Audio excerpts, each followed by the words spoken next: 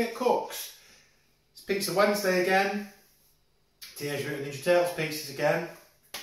As I said previously, we are just going to keep working through these until the series is finished. Every now and again you'll get a bonus episode of something normal, but I really want to get on with this series because I'm actually enjoying it. So this week's pizza comes from episode 131, The Sword of Yurikawa. We've actually had a pizza in this episode before, so I guess there was two disgusting pizzas in this episode. Toppings, guacamole and marshmallow. I'm going to knock a quick guacamole up off camera. You're not watching these Turtles videos to see me make guacamole and stuff, you're watching them to see the horrific pizzas. I know that now. So we're going to start skipping over like some of the cooking the ingredients and things, because it's not necessary. So, got a dough ready and proved. Let's dough. Right, so let's get this one topped.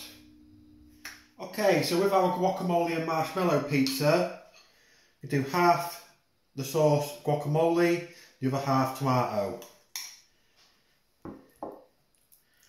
Then on the tomato side, we'll put some guacamole on top of the cheese.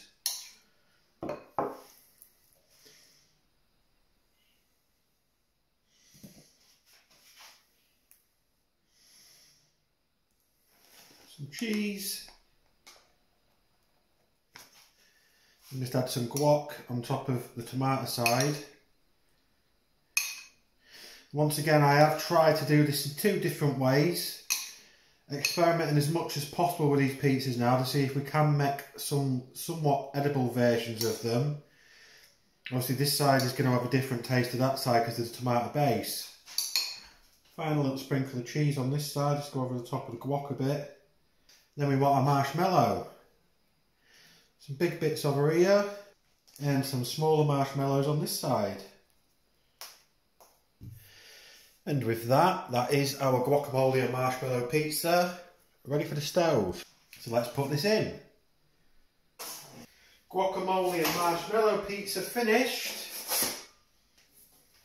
I don't think this one's going to be very nice.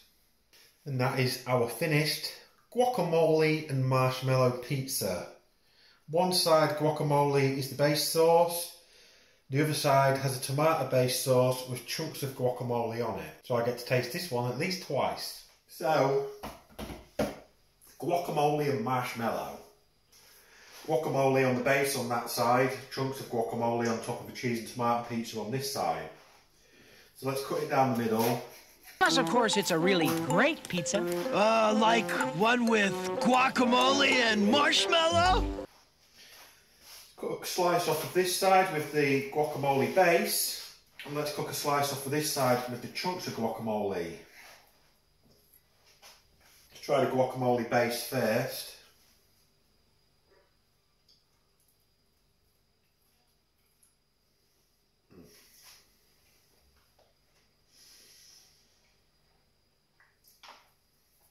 It's not horrible. In the past the marshmallow has been really strong, but that guacamole just completely overpowers the marshmallow on this one actually, so it's sort of, you don't really notice the marshmallow, whereas usually all you can taste is the marshmallow. Try the other side with the guacamole dollops instead of the full base, maybe this one will taste different.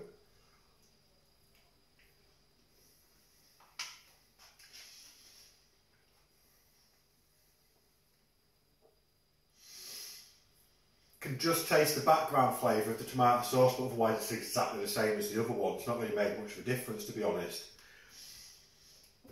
Not terrible. Like a lot of these actually, the ones that have involved fish have always been disgusting, but all the other ones that are just weird, they're not terrible, they're actually edible, but you wouldn't want to eat them. I don't really want to eat them, but it's all in the name of science, you know. So that will be everything for today. Gonna take this, maybe see if the kids want to try it. They like guacamole, they like marshmallows, maybe they like both mixed together on a pizza. Who knows? Oh, those turtles! They'll pay dearly for this!